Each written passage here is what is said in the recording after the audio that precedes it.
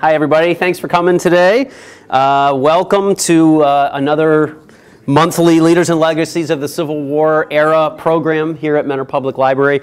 I'm Todd Arrington from down the street at James A. Garfield National Historic Site, and appreciate you all coming out. I know a lot of you are regulars to these talks, and so it's gosh, I think this is about the 6th year we've been doing these, and the attendance is always so great, and everybody asks good questions, and I do appreciate everybody continuing to come out. So as long as you guys are interested, we'll keep planning these. How about that? So, and we're here on the second Wednesday of every month, all the way through all 12 months of the year. So there will be another one in June. I think this topic in June is the aftermath of battle, medical care, and burying the dead and this kind of thing. So that one will not be me, but it promises to be a very interesting subject. So I appreciate everybody coming out today. It's a beautiful day outside. We're finally starting to get some of those. The only downside now is I feel like I need to kind of stay behind the podium so nobody sees how much weight I gained over the winter. It was such a long, horrible, drawn-out winter, and boy, it sure was nice to just go home and sit on the couch every night, but I'm paying for it now. So I'll try to position myself behind the podium for you today.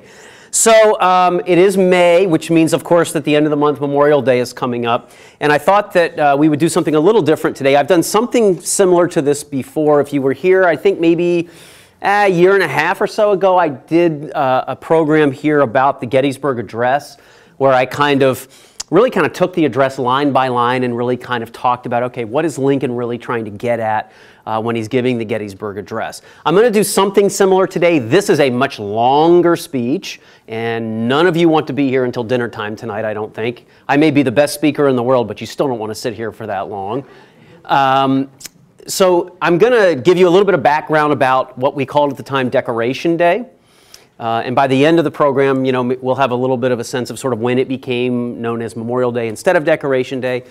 But the thing I really want to talk about today is the fact that, if you didn't know, our own James A. Garfield has a very, very prominent role in the history of Decoration Day, now Memorial Day. And that's really what I want to talk about is this speech that he gave that we're actually celebrating the 150th anniversary of this month. So I'm going to talk a little bit about that, and then as always, of course, at the end, if you have questions, I'm happy to try to answer any questions you might have. So May 30th, 1868 is kind of thought of as the first Decoration Day. And again, I'm going to use Decoration Day as much as I can during this presentation. If I slip and say Memorial Day a few times, just know I'm talking about the same thing.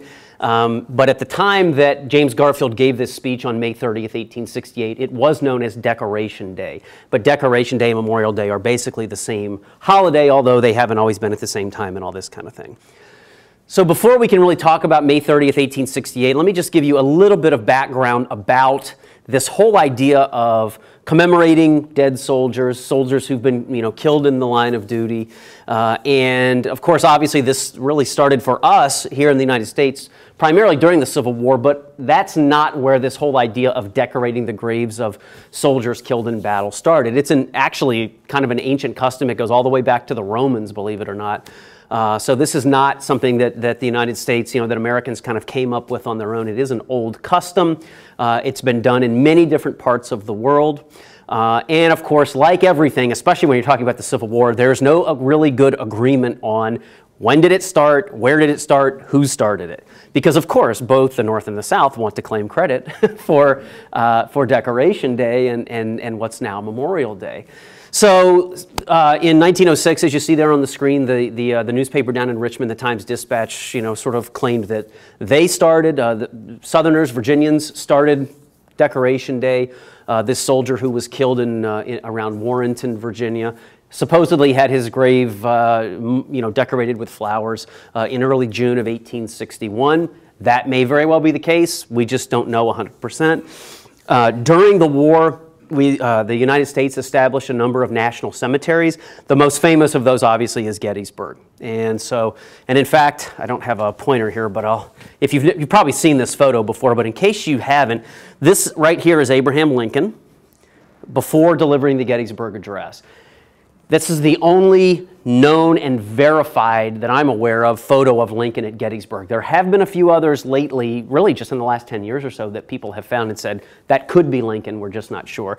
And in this case, it's even hard because looks like maybe he's moving a little bit or something. It's kind of hard to say. But anyway, that is Abraham Lincoln there shortly before delivering the Gettysburg Address. And then we have some text over there from the Gettysburg Address. Probably one of the 2 or 3 most famous speeches in human history, not just American history. How many of you had to memorize it when you were in elementary school? I did. Of course, I grew up in a little town called Gettysburg, Pennsylvania, so you can understand why we had to memorize it where I grew up. But at any rate, it's very much an integral part of the history in that part of the country. So, of course, Lincoln goes to Gettysburg in November of 1863, delivers the Gettysburg Address. You know, he's one of many speakers that day, and the ceremony is dedicating this new, what they call the Soldiers, still technically called the Soldiers National Cemetery. And it was exactly that. It was a burial ground for Union soldiers killed during the Battle of Gettysburg. I worked at Gettysburg many, many moons ago, back in the early 90s, and I'll never forget one lady who got very, very angry with me after a program in Gettysburg National Cemetery about the Gettysburg Address, because, you know, here we spent 2 hours together talking about the Gettysburg Address, and she got very upset because there were no Confederates buried in that cemetery. And I remember her very distinctly, being from Louisiana, not Louisiana, Louisiana, and that's what she said. And you know, she was very unhappy, and of course I tried to explain to her, well, you know, this is established as a Union cemetery during the war, when the war is still going on. Now we know there probably are a handful of Confederates buried there by mistake, because of course a lot of times the bodies were in such degraded, decomposed condition that they just couldn't be identified. And in fact, well over half of the soldiers killed in the Civil War ended up being unknown, because this is before the era of dog tags and dental analysis and all this stuff like we have today. But anyway, Gettysburg is probably the most famous of all of the national cemeteries created during the Civil War.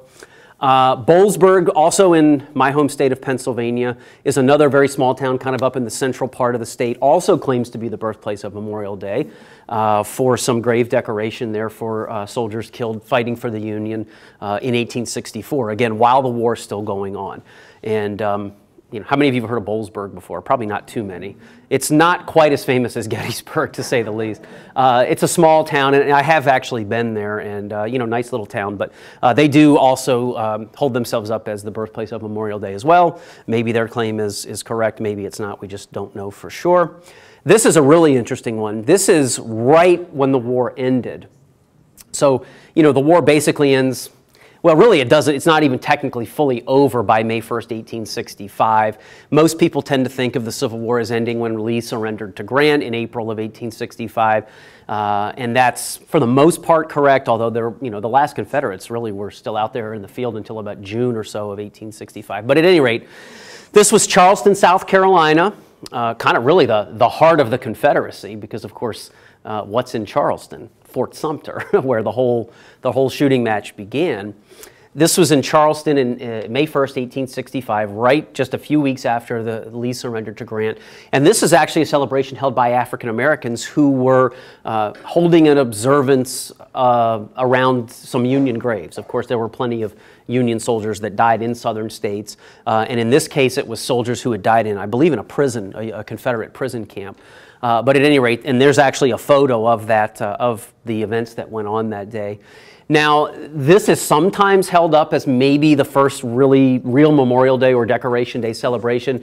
We're just not sure. If you read Race and Reunion by David Blight, excellent book, he initially seemed to sort of be leaning toward this being the birthplace of Decoration Day, and now he's kind of backed off a little bit of that in recent years. I think that book was published around 2001, so it's a few years old now. But at any rate, this is an important commemoration, certainly because, you know, it takes on that much more meaning when you see African Americans, who, of course, many who had been in bondage prior to the war, or really up until just maybe even a few weeks ago when this picture was taken. So at any rate, this is considered an early example of Decoration Day. Can't say with any certainty that it was definitely the first, but certainly one of the earliest. So you can't really understand the history of Decoration Day without talking a little bit about the GAR, the Grand Army of the Republic. And the Grand Army of the Republic is basically a fraternal organization for Union veterans. Equivalent today to the American Legion, the VFW, those types of things. This guy here, Dr. Benjamin Stevenson, who was a surgeon in an Illinois infantry regiment for about 3 years of the war, is credited as being the guy that came up with the idea for the GAR. And it really came out of conversations he had with his tent mate, as you see there on the screen, but also other soldiers, really trying to figure out what was next for them. Once the war was over, everybody knew, obviously, they were living through sort of this defining moment, not only in their own personal lives, but in the life of the country. How were they going to maintain these bonds that they had developed with fellow soldiers, and what were they going to do? And so Stevenson is the guy that's credited with coming up with the idea for what became the Grand Army of the Republic. He was the first commander for a brief time, and so he's the guy that is often thought of as kind of the father of the GAR. So the GAR's guiding principles: fraternity, charity, and loyalty. Fraternity, of course, meaning brotherhood. Charity, meaning helping other veterans, helping other soldiers. And loyalty, remembering and honoring their loyalty to one another and to the country. The GAR was an absolute force in American politics well into the 20th century. The GAR was very adamant that everybody that fought for the Union was on equal standing, black, white, or otherwise. So they did fight very hard for pensions for Civil War veterans. They fought hard for civil rights for African American veterans.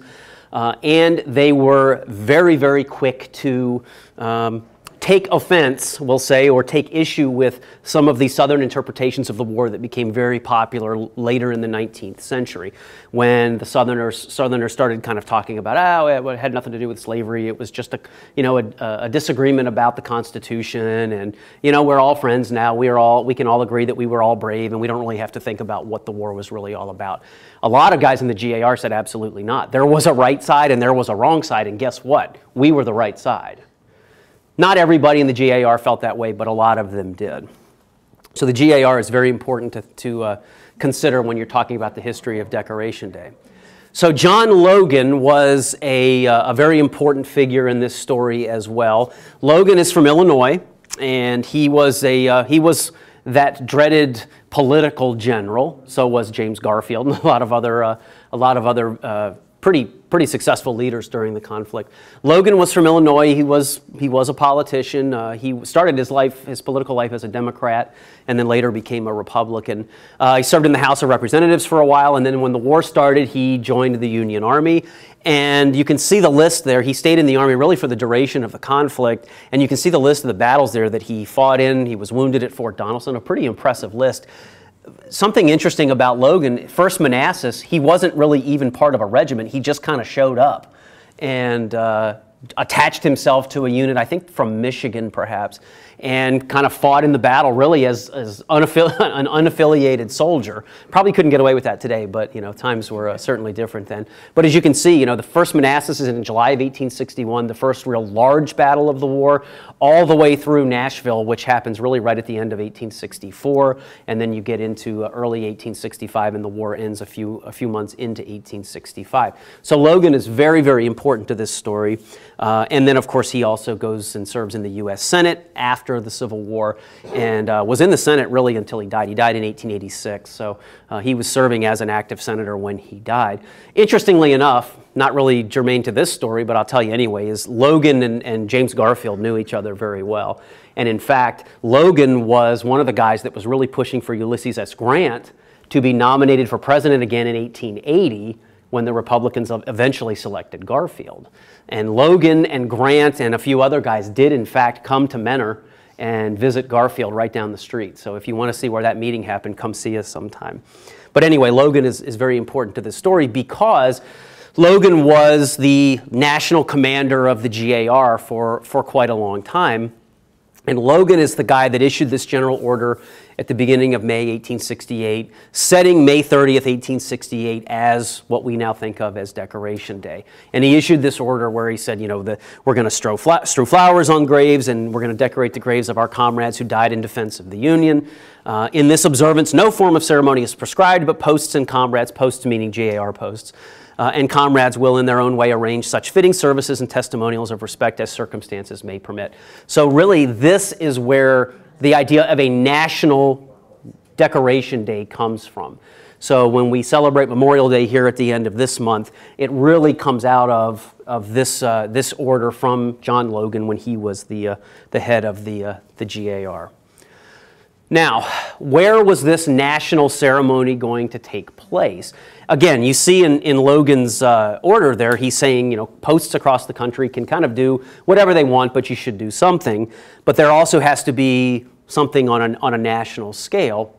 And the place that they decided to do it was Arlington National Cemetery. Now, just a very brief history of Arlington. You probably know Arlington House, right across the bridge now from Washington, D.C., in Virginia, on Virginia soil, but really right across the river from Washington, was, prior to the war, the home of Robert E. Lee.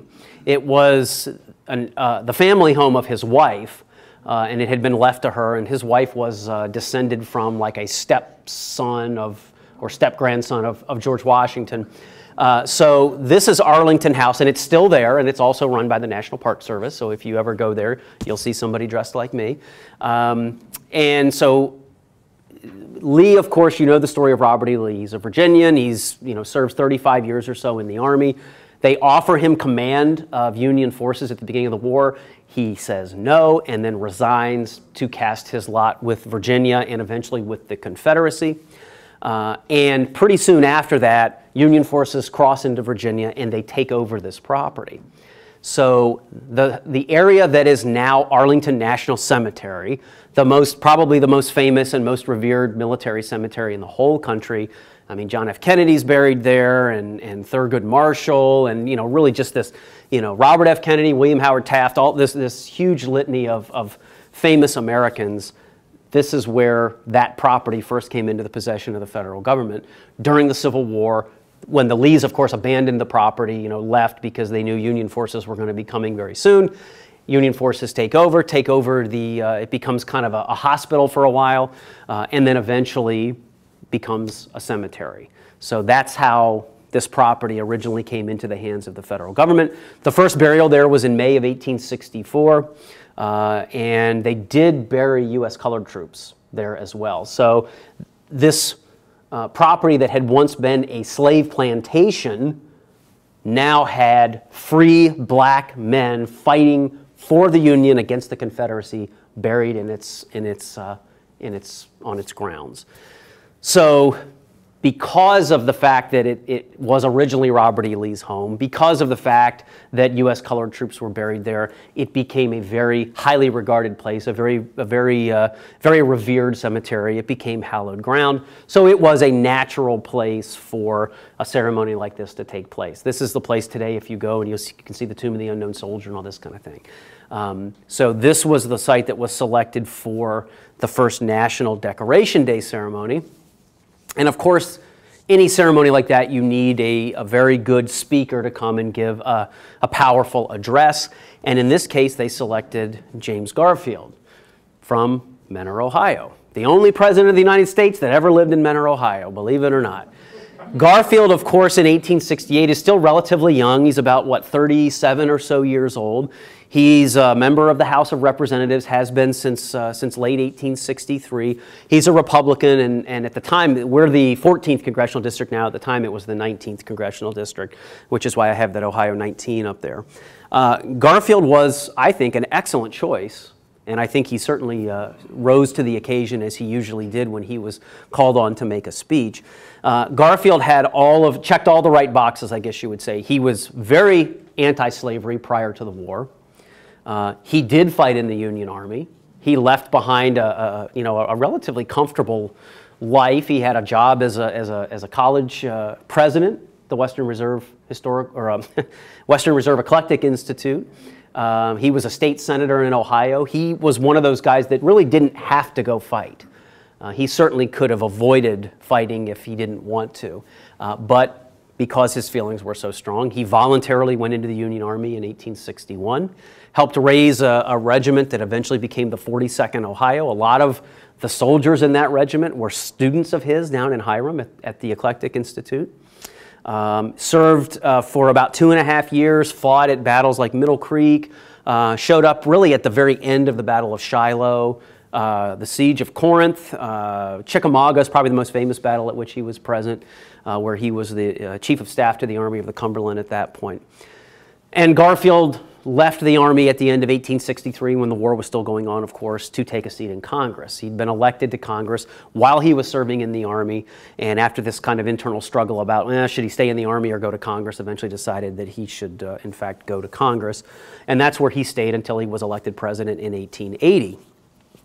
So Garfield checks all the boxes, and then on top of everything else, he's really thought of as one of the best speakers in the Republican Party. Had a really kind of deep voice. This is the era before, microphones and things like that. So he was able to project his voice very well. Even so, obviously, a lot of people probably didn't hear a word he said that day that were there just because they were too far away. But had a great speaking voice. And really had a strong command of the English language. He was a scholar and an academic, had great command of history, and of course, again, had a personal connection here because he had fought in the war. He had seen friends killed. He had seen young men die of disease in camps and things like that. So obviously, this was something that was very personal to him.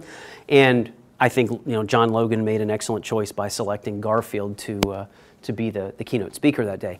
This is a photo of the speaker's platform at Arlington on May 30th, 1868. You can't find Garfield in there anywhere. Maybe you could if you had a magnifying glass. Thank you, but it's just a good photo. You see the in memoriam there, which has some great meaning. If you come down the street to the Garfield home, there's a reference to in memoriam as well, and I won't tell you what that is because I'm going to try to convince you to come see us at some point this summer. But at any rate, this is what the platform looked like on May 30th of 1868. So what I'll do now is I generally don't like to read the text that's on the slides. I think that's kind of boring, but these are powerful words. So I'm going to read what you're seeing up on the slides, and then after each slide, we'll just talk about it for a minute and try to deduce, what is Garfield really saying here? What's he referencing? And again, similar to what we did with the Gettysburg Address here about 1.5 years or so ago. But I think these are powerful words. I think they still have a lot to offer us, even though the speech was given 150 years ago. I do not have the full speech in this. I have a lot of it, but not the whole thing, because it is a very lengthy speech. So Garfield begins, this is the very beginning of the speech. I am oppressed with a sense of the impropriety of uttering words on this occasion. If silence is ever golden, it must be here, beside the graves of 15,000 men. There's a lot more than that buried in Arlington now, but at the time it was about 15,000. 15,000 men whose lives were more significant than speech and whose death was a poem, the music of which can never be sung. With words we make promises, plight faith, praise virtue. Promises may not be kept, plighted faith may be broken, and vaunted virtue be only the cunning mask of vice. We do not know one promise these men made, one pledge they gave, one word they spoke, but we do know they summed up and perfected by one supreme act the highest virtues of men and citizens. For love of country they accepted death, and thus resolved all doubts, and made immortal their patriotism and their virtue. For the noblest man that lives, there still remains a conflict. He must still withstand the assaults of time and fortune, must still be assailed with temptations, before which lofty natures have fallen. But with these, the conflict ended, the victory was won, when death stamped on them the great seal of heroic character, and closed a record which years can never blot. What high motive led them to condense life into an hour and to crown that hour by joyfully welcoming death? Let us consider. And of course, let us consider is just his way of saying, I'm going to keep talking. But at any rate, there's obviously some sort of high Victorian language here. Some of it is probably a little a little over the top. I don't know if you could really say that these men welcomed death. They probably, no one wanted to die, I'm sure. But I think obviously the symbolism, what he's trying to get at is exactly that. They didn't want to die, but they did. They laid down their lives for a greater cause. They laid down their lives for the greater purpose. For love of country, they accepted death. They may not have accepted it, but they faced it. I think that's really kind of what he's getting at. And I think, if Garfield were to walk in here today and we were to ask him some questions about this speech, I think he would say, yes, obviously none of them wanted to die. And that's what makes their death so much more powerful, is that despite the fact that they didn't want to die or be horribly maimed, they still went into battle because they felt that it was the right thing to do.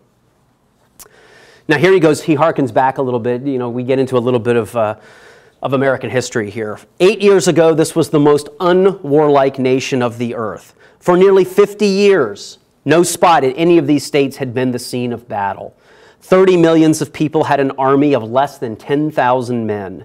The faith of our people in the stability and permanence of their institutions was like their faith in the eternal course of nature. Peace, liberty, and personal security were blessings as common and universal as sunshine and showers and fruitful seasons, and all sprang from a single source, the old American principle that all owe due submission and obedience to the lawfully expressed will of the majority. This is not one of the doctrines of our political system. It is the system itself. Against this principle, the whole weight of the rebellion was thrown. So a great sort of hearkening back again to American history, talking about, I love that line about, the old American principle, we all owe due submission and obedience to the lawfully expressed will of the majority. And we call those elections, right? Your candidate doesn't always win, or your party, or the issues that you care about don't always come out on top. But we bow to the will of the majority. And that is not a doctrine of the political system. That is the system. And so what's he really saying here? One, again, he's thinking about American history, and that's why I use the Constitution there in the one graphic. But he's also saying what? The South didn't like the way things were going. They didn't like the fact that the guy they didn't like, Abraham Lincoln, won the election of 1860, and they just said what? Well, then we're out. We give up. We're out. We're leaving. Against this principle, the whole weight of the rebellion was thrown. So it's really a reference to not only to history, but also to the way that the South decided, well, didn't go our way, and therefore we're going to leave the Union.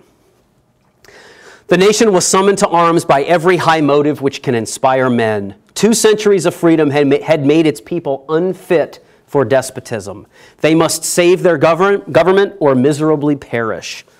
As a flash of lightning in a midnight tempest reveals the abysmal horrors of the sea, so did the flash of the first gun disclose the awful abyss into which the rebellion was ready to plunge us. In a moment, the fire was lighted in 20 million hearts. In a moment, we were the most warlike nation on earth, referencing back to 50 years ago when we were the most unwarlike nation on earth. In a moment, we were not merely a people with an army, we were a people in arms. The nation was in column, not all at the front, but all in the array. So what is he saying here? That the war affected everybody, whether you were in the army or the navy or not, the war affected you. How quickly did we become not just an army, but a nation under arms? Again, the war affected everyone. Even if you were too old to fight or too young to fight, you knew somebody that went. Maybe who was buried there at Arlington or in another national cemetery. You knew somebody who went. You probably knew somebody who didn't come home. And the war affected every aspect of your life. Maybe you weren't fighting yourself, but there wasn't enough food to eat. You had to ration your supplies, or you had to grow more food on your farm to send to the army. So he's trying to, I think, really talk about the fact that this conflict was affecting every single person in the country, both sides. Both sides. I love to believe that no heroic sacrifice is ever lost, that the characters of men are molded and inspired by what their fathers have done. that treasured up in American souls are all the unconscious influences of the great deeds of the Anglo-Saxon race, from Agincourt to Bunker Hill. Could these men be silent in 1861? These whose ancestors had felt the inspiration of battle on every field where civilization had fought in the last 1,000 years, referencing back to the Anglo-Saxon race. And that actually is an important thing to note, and you'll understand why in a moment. Read their answer in this green turf. Each for him gathered up the cherished purposes of life, its aims and ambitions, its dearest affections, and flung all with life itself into the scale of battle. Again, I think the reference to the Anglo-Saxon race becomes very important here in a minute, and again, I'll talk about that. There's also this, I think, interesting reference to, and you can find this in the writings of Abraham Lincoln. You can even find it as far forward as somebody like Theodore Roosevelt. These great men who were concerned that their generation had nothing to offer. Their generation, we'll never be as great as the founding fathers. That was Lincoln. We'll never, my generation is, we have no big issues to worry about. We don't have any opportunity to make our mark in the world. The founding fathers will never be eclipsed. This coming from Abraham Lincoln, a young Abraham Lincoln, obviously. And then a very young Theodore Roosevelt looking back at the men who fought the Civil War and saying, my generation will never be as great as these guys. We have nothing left to offer. We have nothing left to accomplish. No matter what we do, we'll never have the glory that these guys had. And that's part of the reason somebody like Theodore Roosevelt was so eager to go fight in the Spanish-American War. He wanted to prove himself to be up to the challenge that these men had faced, and a lot had not come back from, as Garfield is talking about. Now here's where the reference to the Anglo-Saxon race becomes so interesting. We began the war for the Union alone, but we had not gone far into its darkness before a new element was added to the conflict. The nation was taught that God had linked to our own the destiny of an enslaved race, that their liberty and our union were indeed one and inseparable. It was this that made the soul of John Brown the marching companion of our soldiers, and made them sing as they went down to battle, in the beauty of the lilies Christ was born across the sea, with a glory in his bosom which transfigures you and me. As he died to make men holy, let us die to make men free while God is marching on. Anybody know where that's from? Battle Hymn of the Republic, of course. So here's Garfield acknowledging that slavery obviously had something to do with the war. Regardless of what Southerners were saying, here's Garfield, somebody who fought for the Union, who is making very, very clear links between slavery and the war itself. We had not gone far into its darkness before a new element was added, the destiny of an enslaved race. Now, was Abraham Lincoln an abolitionist at the beginning of the Civil War? No. No, of course not. Lincoln said what? His job was to save the Union. But how quickly did Lincoln come around to the idea that he could not save the Union and reunite the country with slavery still in existence? It just couldn't happen. Now, interestingly enough, and you've probably heard me refer to this in other programs, on April 14th, 1861, 2 days after Fort Sumter, 2 days after Fort Sumter, when everybody is all up in arms about Fort Sumter, and men on both sides are rushing to enlistment stations to join up and fight what everybody at the time thought would be a short, maybe one battle, and then it would all be settled. James Garfield, at that point, 2 days after Fort Sumter, writes a letter, and I don't have it quoted here, where he says, "I believe the war will soon assume the shape of slavery and freedom. The world will so understand it, and I believe the outcome will redound to the good of humanity." So 2 days after Fort Sumter, young James Garfield already knows what it's really all about. And now here he is 7 years later as a congressman, as a veteran, making that link again, that slavery was obviously really the root cause of the war. Yeah, there's other things, states' rights and economics and all this stuff. That stuff can really all be looped in with slavery. So here's Garfield reminding everyone what the war was really all about. This is a long one, I apologize. "And now consider this silent assembly of the dead. What does it represent? Nay." You don't hear anybody say nay very much anymore. "Nay, rather, what does it not represent? It is an epitome of the war. Here are sheaves reaped in the harvest of death from every battlefield in Virginia.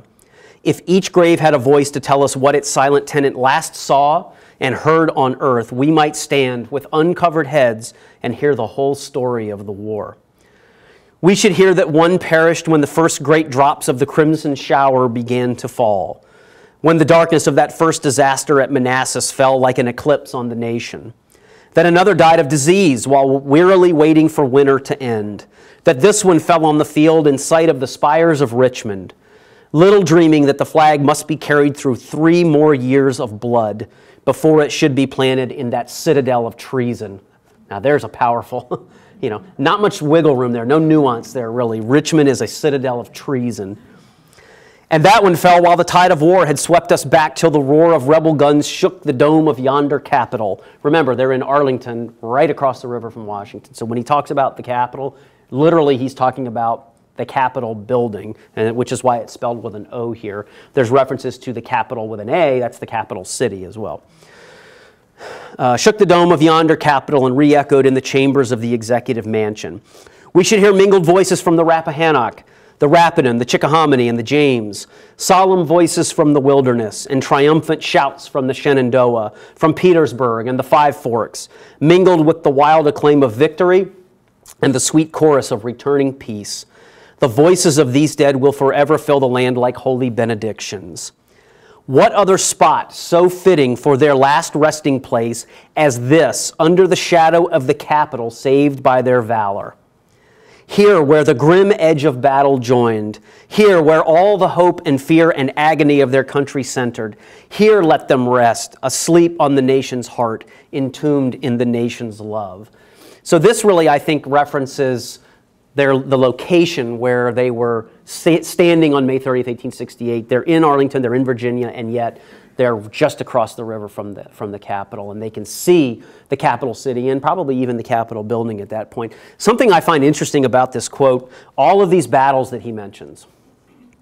Let's see, Manassas, Richmond, the Rappahannock, the Rapidan, the Chickahominy, the James, those are rivers obviously. Solemn voices from the wilderness, shouts from the Shenandoah, Petersburg, Five Forks. What's interesting about all those battles? Well, first of all, they're all in Virginia, right? Most of them are in Virginia, which is where they are. But they're all in the Eastern Theater of the war. Where did Garfield fight? The West. Where did Garfield fight? He fought in the West. And when you think about really the most influential Union generals, unfortunately Garfield's not one of them, I admit that, but the most influential Union generals that ended up really bringing the South finally to defeat, who are they? Grant, Sherman, Sheridan, guys like that, George Thomas maybe. What's significant about all those guys? They all fought in the West. They all fought in the West. Now, hey, I told you where I grew up.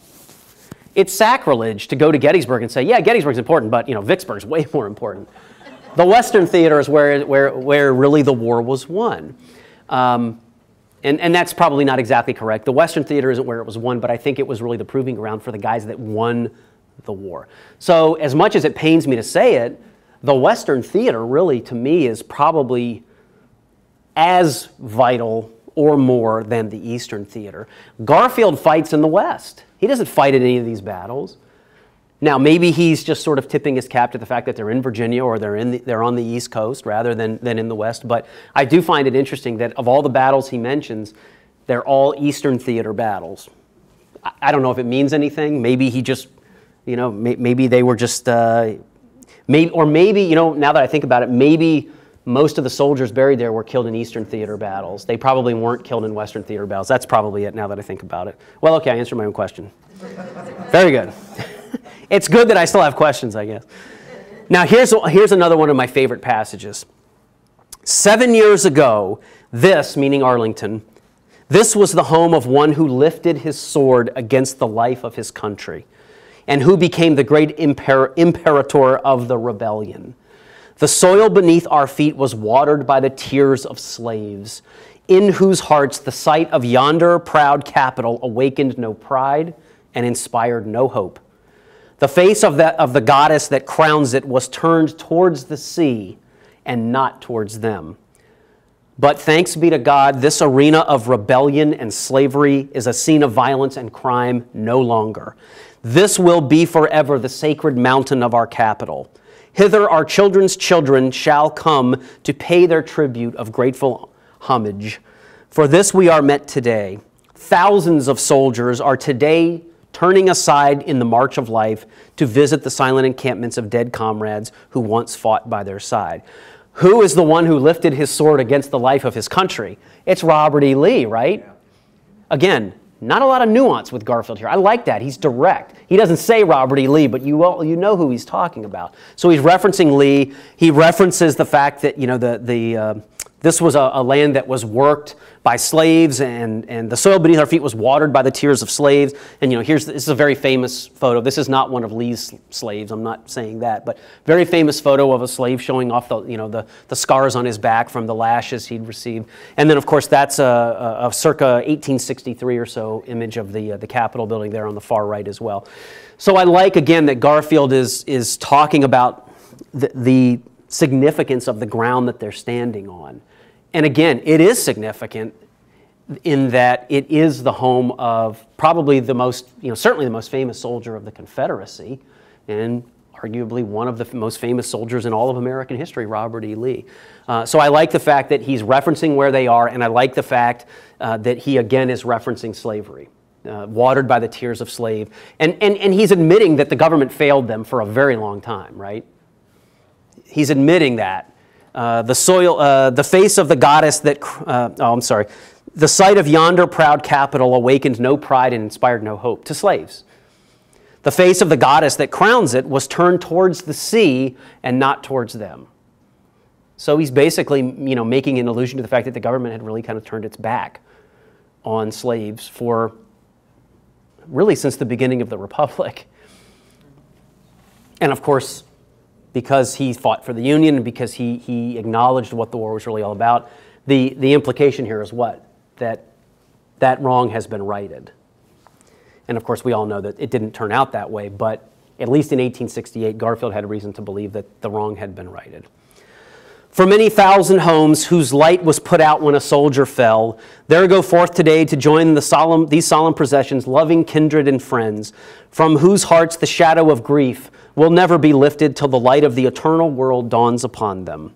And here are children, little children, to whom the war left no father but the Father above. By the most sacred rites, theirs is the chief place today. They come with garlands to crown their victorious fathers. I will delay the coronation no longer. And that's the conclusion of the speech. I really like this line where he talks about children. By the most sacred rites, theirs is the chief place today. An allusion to what? The war was about the future. What kind of country were we going to be? What kind of country were we going to leave our children and our children's children and our children's children's children and on down the line? That's really what it was about. What kind of country did we want to be, not just today, but 100 years hence, 200 years, 300 years, and however long down the line you want to go. So I really like the mentioning of children there. So that's the end of the speech. Again, I have some images here of decoration days and things like that. So Garfield gives this wonderful speech. It's very well received. I think it's one of his most powerful speeches. When the first time you read it, and I have a copy of it here if anybody wants to take a look after. There's some flowery language in there and things like that. He's very much a man of his times, and yet when you start to really dig, just peel off one layer. You don't even have to go that deep. Just peel off one layer and start thinking about what's he really talking about. And that's the same thing we did here about a year and a half ago when we talked about the Gettysburg Address. The words are one thing, but what do the words mean? I think this becomes, to me at least, one of Garfield's really most powerful speeches. And again, it's the 150th anniversary of this speech this month. So just a few graphics here of decoration days. Decoration days then, did become a regular occurrence. It was always on May 30th for many, many years. And it really did, for a while at least, it's not the right word to use, but I'll use it anyway. It was almost like a partisan event in that Northerners, in their speeches on decoration days, talked a lot about the South was wrong and here's why. We were right. These men that we're honoring today who died in this conflict died for a noble cause, preserving the Union, freeing slaves. So that was for quite a while, that was sort of the style of decoration days. Now, there is, and I believe they even still celebrate it in some places, in fact, there was a Confederate Memorial Day, and again, I think there still is in some places. And that has come under a lot of controversy lately. If you're following at all what's going on with Confederate monuments, and I'm not certainly going to get into all that, that's a whole nother program sometime. And I would prefer to wait years until that is all settled and maybe everyone is happy with the way things have gone. But Confederate Memorial Day did come about, and a lot of times it was the same idea, honoring Confederate soldiers that fell. But because it became something of a partisan event, if you will, on the Union side, as you can imagine, it did on the Confederate side as well. And if you know anything about, have you ever heard that it's kind of a cliche, but it's kind of true too, you know, the South lost the war but won the peace? A lot of that comes out of this era, where Southerners really start trying to convince themselves and succeed very well, not only in convincing themselves, but convincing others. Had nothing to do with slavery. It was a constitutional disagreement. We all did what we thought was right. We were all honorable. We were all noble. We were all brave. Doesn't really matter what the fight was really all about. So you see some of this Confederate flag imagery here, and those come out of some of the Confederate decoration days. And again, I believe that is even still celebrated, at least in some parts of the South. Here's an image of an African-American veteran, you know, a sort of idealized image of an African-American veteran showing young children the graves of some U.S. colored troops. Again, you know, gosh, how many? About 200, almost 200,000 African-Americans that fought for the Union in the Civil War. And then a few more images here of you know, great African-American leaders, and then there's that Harper's Weekly cover down there showing African-Americans going to vote, because again, this was one of the outcomes of the Civil War, right? And those Reconstruction amendments to the Constitution, abolishing slavery, granting African-American citizenship, giving them suffrage. These are the most basic rights that everybody enjoys, right? Now, yes, but at the time, no. And so this is a powerful reminder of one of the results of the war. But as time went by, and the Southerners did begin to kind of, for lack of a better term, win the peace, and began to convince people, some even in the North, that slavery really wasn't the root cause of the war, and that it really didn't matter what it was all about, that let's just remember how, you know, how brave we all were, and there was valor on both sides and all this stuff. Black people started to kind of be written out of the narrative. They kind of started to be pushed aside, and people started to forget that emancipation of slaves, abolishing slavery, was really the true legacy of the war. So as those views became more and more popular, guys like this kind of got written out of the picture. So I love this picture of these U.S. colored troops. I love this guy. He looks like he's ready to throw down, doesn't he? He looks angry, and can you blame him? I mean, I think that is such a powerful image. This guy, it's a great image, but this guy especially, to me, it's a very powerful image. He looks mad, and who can blame him? So these are U.S. colored troops. This image is taken right down the street. This is the Garfield home in the background. This is a group of African-American Civil War veterans that came to Mentor during the 1880 Front Porch Presidential Campaign and visited James Garfield at his home. I dare say some of those guys in that crowd in that photo probably knew about and were very familiar with this speech. And so, you know, Garfield got a lot of visits like this during the 1880 campaign. In this case, it's African-American Civil War veterans. There was another case during the campaign where he got a visit from the Fisk Jubilee Singers. Fisk University is a historically black college in Tennessee. And the Fisk Jubilee Singers were this group that was put together to really go around and sing these, what they called at the time, Negro spirituals. And the Fisk singers still exist. You know, Fisk is still there and the singers still exist. And they go all over the world now and sing. They visited Garfield about 5 or 6 weeks before the 1880 election. and they sang for him, and he and his wife invited them into the home. And supposedly, according to his personal secretary, it was during that period when they were all in the parlor together, as they talked about the election coming up, Garfield made the statement to the Fisk singers, "I would rather be with you and defeated than against you and victorious." And that had to mean a lot to them, and it certainly meant a lot to them that Garfield had given a speech like this, even though at that point it was 12 years in the past. It certainly meant a lot to them that he had been a very, very vocal advocate for civil rights. He had been a radical Republican during Reconstruction. Garfield, we're very lucky down the street because he was on the right side of a lot of these post-Civil War issues.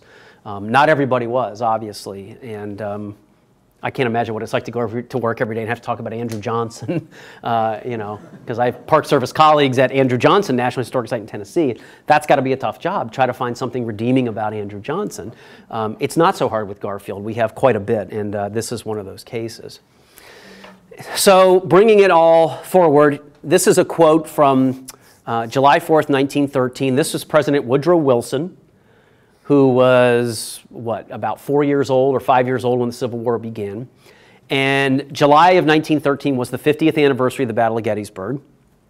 And Wilson went to Gettysburg and addressed the veterans of both the Union and the Confederacy. Of course, they had all come together, and you've probably seen, you know, photos of the guys, you know, shaking hands over the wall at Pickett's Charge and all this kind of stuff.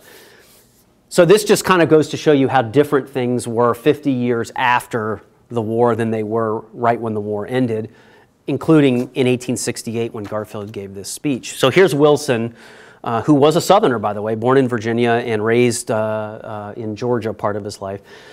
50 years have gone by since then, and I crave the privilege of speaking to you for a few minutes of what those 50 years have meant. So here's the President of the United States is going to tell us what the Civil War really meant. What was it all about? What have they meant? They have meant peace and union and vigor and the maturity and might of a great nation. How wholesome and healing the peace has been. We have found one another again as brothers and comrades in arms, enemies no longer, generous friends rather, our battles long past, the quarrel forgotten. Except that we shall not forget the splendid valor, the manly devotion of the men then arrayed against one another, now grasping hands and smiling into each other's eyes. But do we deem the nation complete and finished?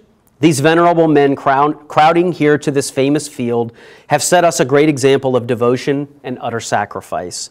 They were willing to die that the people might live. But their task is done. Their day is turned into evening.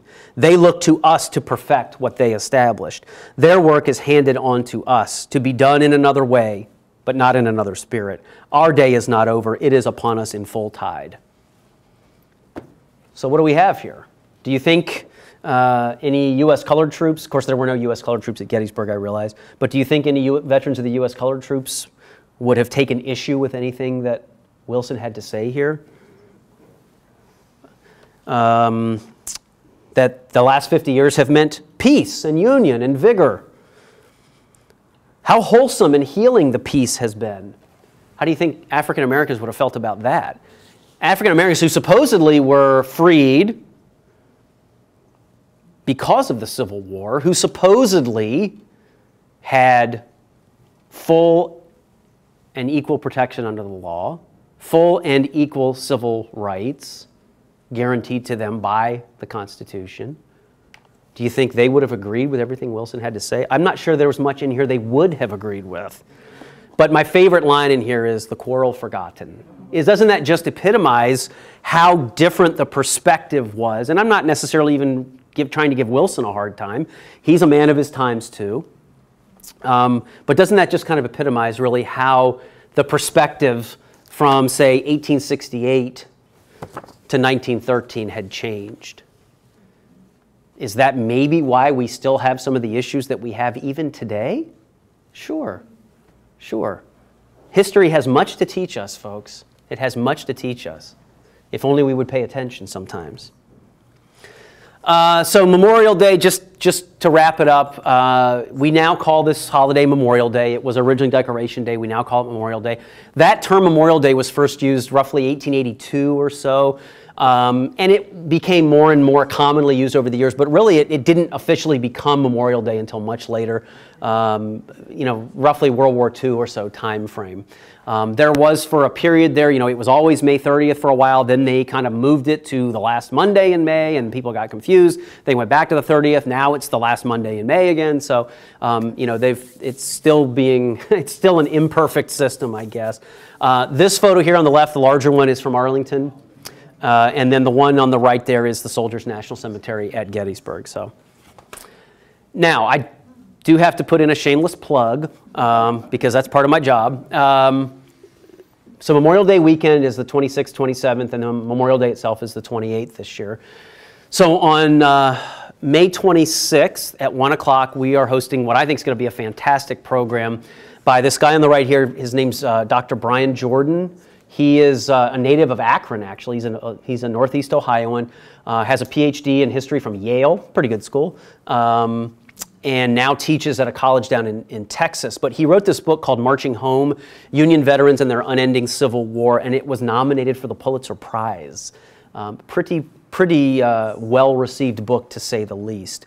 And he will be down the street at James A. Garfield on May 26th at 1 o'clock. The program itself is free. If we'll be selling the book. If you want to buy the book, he's happy to sign books for people. And excuse me, I think it's going to be a really, really fascinating talk. And it's a great way to get Memorial Day weekend started. I know we sometimes tend to think of Memorial Day as, hey, it's a day off of work, go to a ball game, go to a barbecue, and that stuff's all great. But I think it's important to, at least at some point that weekend, remember what the event is really all about. And this book is really, really fascinating, and it basically kind of shatters this idea that Union veterans kind of folded up their flags and went home and just went on with their lives. I mean, he talks about guys who suffered through probably what we would think of today as PTSD and alcoholism and just all this stuff. Really that this event really affected people's lives in a very negative way. Not saying that the end result of the war wasn't what needed to happen, I think it was, but just talking about how the war really affected some of the guys who fought it, on the Union side at least. So anyway, if you're interested in that, that's Memorial Day weekend, that Saturday Memorial Day weekend. I think it's going to be fantastic. And we've had a lot of great authors come to mentor, but I do not think we've had a Pulitzer Prize nominee yet. So this will be a first for us. So I'm excited for that too.